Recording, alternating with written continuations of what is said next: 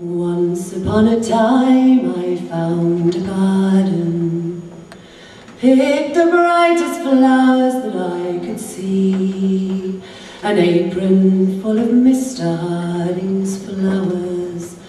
I didn't know that he was watching me. Straight away my mother ran to tell him, wondering what he would say or do. But Mr. Harding smiled and said, "She's just a little child. I thought that she'd be picking them for you." By the fire my dad would tell me stories.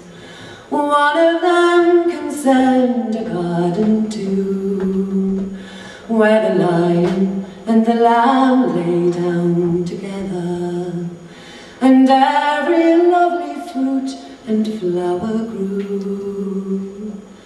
The gardener sent his children out to play there, rejoicing in the brightness of the day. But when they went exploring and took a fruit to taste, he cursed them both and sent them on their way. Now even then I realized in my childish mind that he wasn't a proper gardener of the Mr. Harding kind.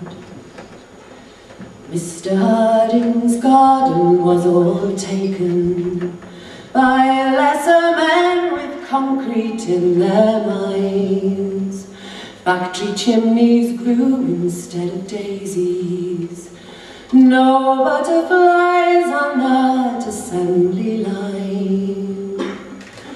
My mother faded faster than a flower. Dad sat in the darkness and cried. Now Mr. Harding moves a little slower than before, but still he tends the grave where they both lie. Wherever it is they've gone to, I hope that they will find a proper sort of gardener of the Mr. Harding kind.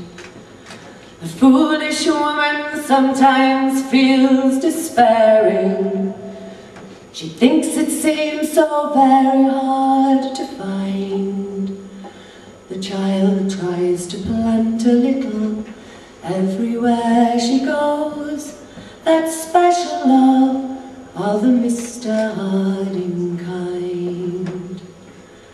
Maybe when I'm older, just maybe I will find that I've grown into a gardener of the Mr. Harding